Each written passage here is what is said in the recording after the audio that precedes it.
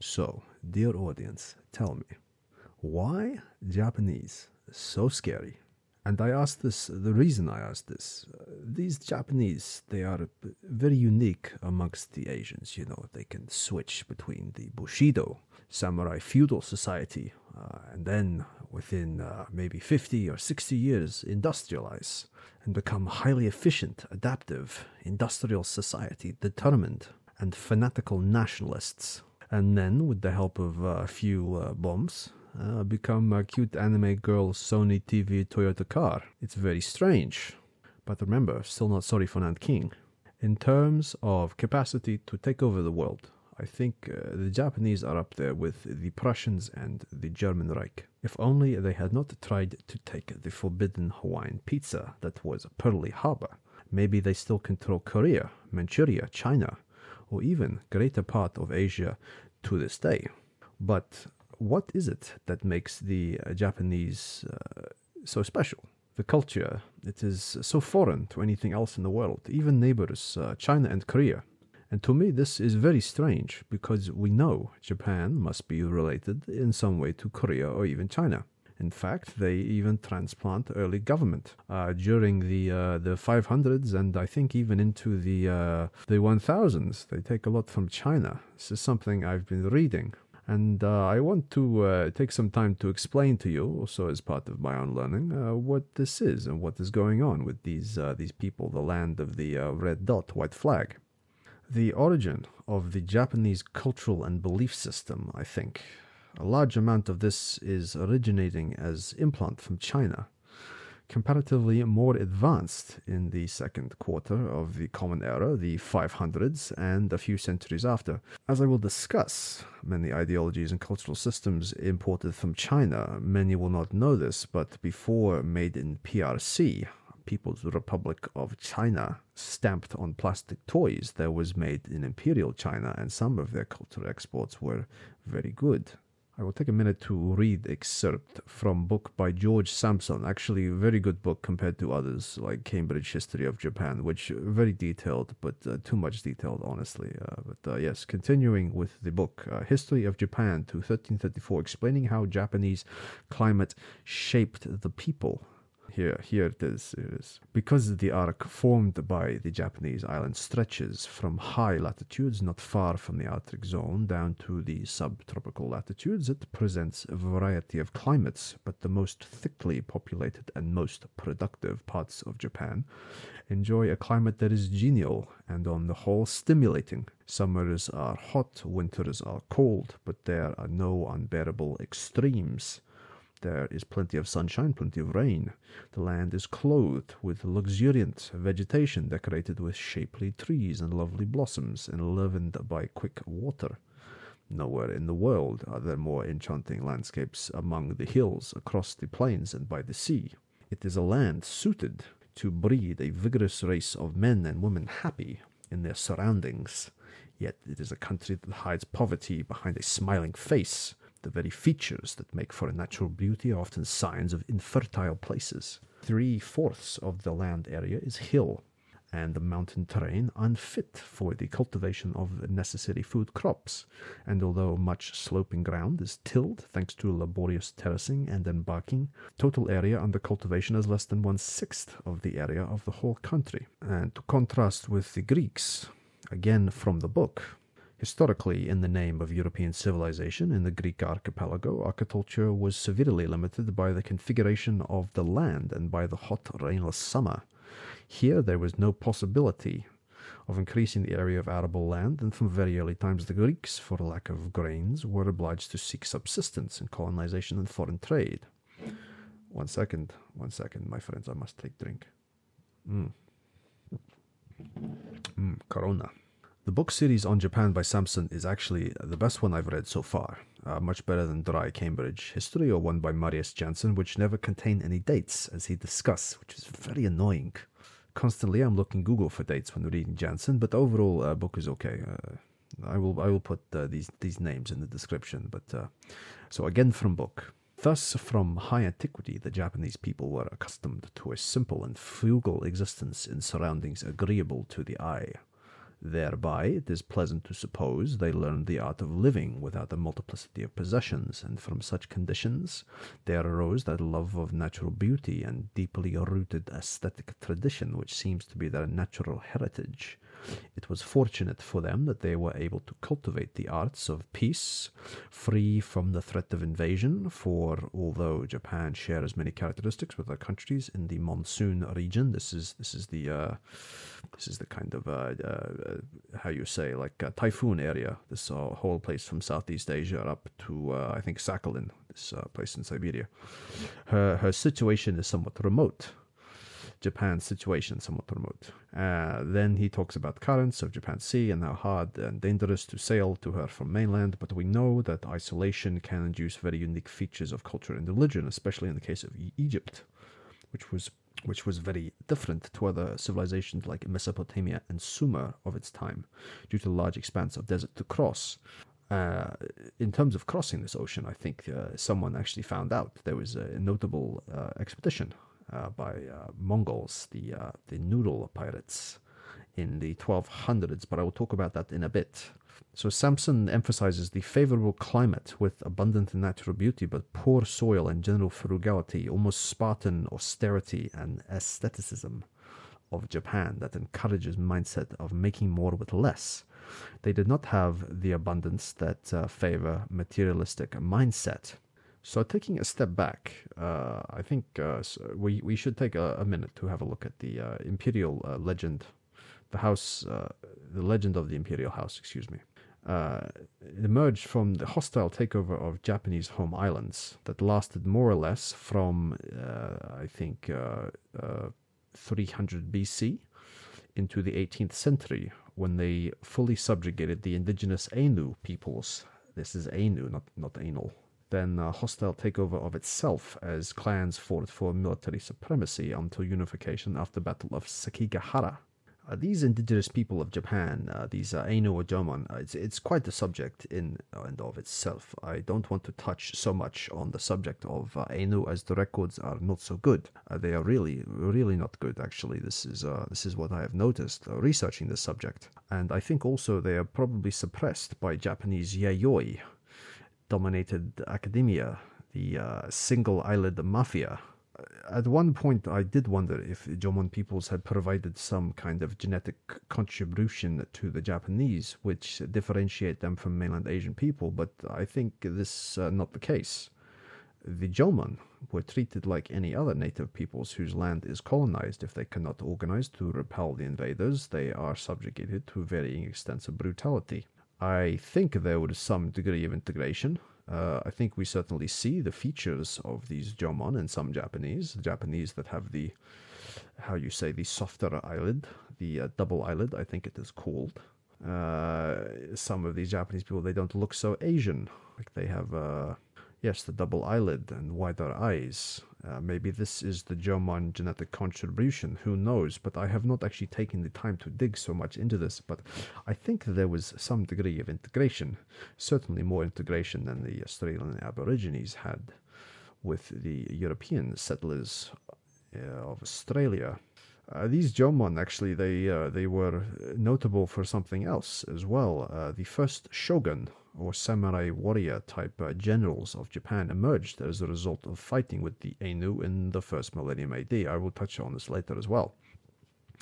So to give you a chronological timeline, to give you a kind of context here, let us break down the Japanese history into the official periods. First, we have the Jomon period from 1400 BC to, 14,000, I mean. It's a bit longer than 1400, yes. To 300 BC, named after the Jomon Rupa pattern on pottery artifacts made by first Ainu peoples. But I think the Jomon and Ainu, I think this fairly interchangeable. Then we have the Yayoi period, the guys from, Korea and China. This period, Yayoi 300 BC, 250 AD.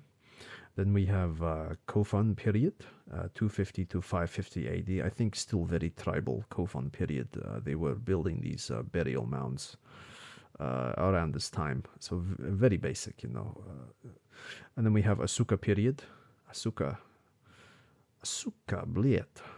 yeah, Asuka period 550 to 700 AD, Heian 800 to 1200 AD, and Kamakura, not Kamikaze, Kamakura 1200 to 1300 AD, and Muromachi 1300 to 1600, and then Edo period 1600 to 1868. But I think that our interest into what to make of the Japanese people, I think this more or less will come to an end at Sekigahara at the end of Muromachi in 1600 AD.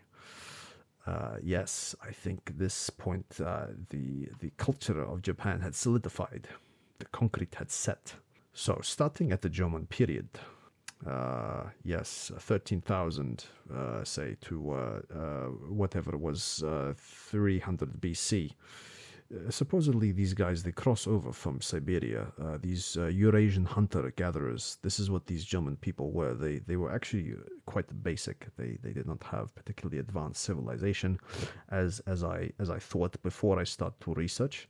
So they think they come over from around Sakhalin, Siberia, and cross over into northern Japan, Hokkaido, by Kuril land bridge while sea level was shallow, very low, until maybe 6000 BC. I don't know if you know, but since the last ice age, 12,000 years ago, sea level has risen maybe 140 meters.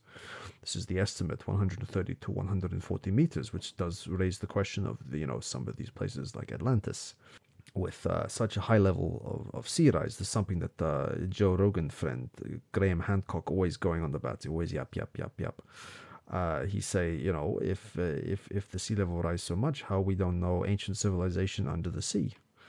And I think this is a good point. We would never find them if they're under the seabed. And of course, civilizations where they tend to build near the ocean, yes, where they can trade and make the boat. So I think this is an interesting point, but we can never prove it either way, because we are not going to be dredging the seafloor looking for these civilizations that are, possibly tens of thousands of years. I mean, I think you might even need to be dredging quite deep too, not just scratching the surface. But yes, anyway, so the Sea of Japan, when this sea level was low, there was land bridge going from where's this place? I forget, north of China, Siberia kind of thing, crossover from there to Hokkaido. And they live here and they do the hunter and the gathering, Hokkaido is actually a special word for me because I have a very nice Spider Hokkaido Abyss ski jacket, expensive, too much I think actually, but very pretty with dark blue shell and magma color zip and interior make look like hot magma. So here is a nice place in Japan, good skiing, but poor visibility. I think one day I will visit. But yes, anyway, Jomon period, I think not so important. Next Yayoi period, I think also not so important either. Up until 250 AD, these Korean, the Chinese, they come over, I think maybe on boat or a piece of wood, they float, I don't know. I don't think anyone knows too much. It's very basic time, not much to note. Seems like ambitious but not particularly wealthy people from Korea, Manchuria, northeast China, they ship over to Japan looking for some free clay. Not much else to say, really. Japan's still very irrelevant at this point. Primitive, not even Bronze Age, really. I don't think that they were making a lot of bronze. That was what they were doing in China. I think the metallurgy was still very much held by the Chinese. But it was undoubtedly a shamanistic ruled tribal society.